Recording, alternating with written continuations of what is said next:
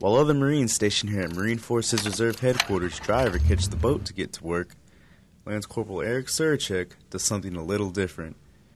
After his alarm clock goes off at 5 o'clock, he begins his usual morning routine, shaving, brushing his teeth, and getting dressed.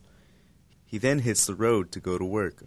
Not in a car, not on a bike, and not on a scooter or skateboard, but by the means of his own 2 feet. Not to mention, he lives about 4.5 miles away from the office, and since he ran to work, he's running home from work too.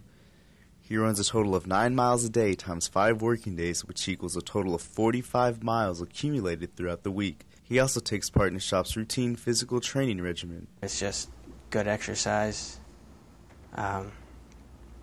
I mean, it's not just one. Like, I do it because of this, but with all the stress you deal with at the office, you run home, and then by the time you're done and you get home, you're just too tired to even care, and then you just shower, eat, go to bed. The only thing that prevents Siruchek from running is the occasional bayou thunderstorm.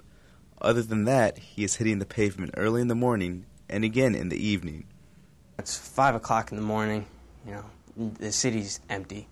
There's a couple cars going to work, but other than that, it's empty. Just completely different from, the afternoon, and the sun's just coming up, so it's kind of relaxing. It's something to wake you up and, enjoy the sunrise coming over the river. Lance Corporal Adam Askelin, a longtime co-worker of Siruchek, shares the inside scoop about how the Marines in his office feel about Siruchek running all the time.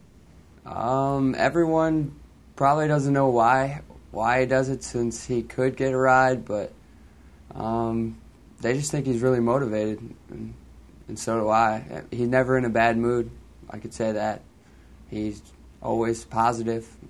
Siruchek is a finance technician with Marine Forces Reserve Mobilization Command. Reporting from Marine Forces Reserve, I'm Lance Corporal Lucas Vega.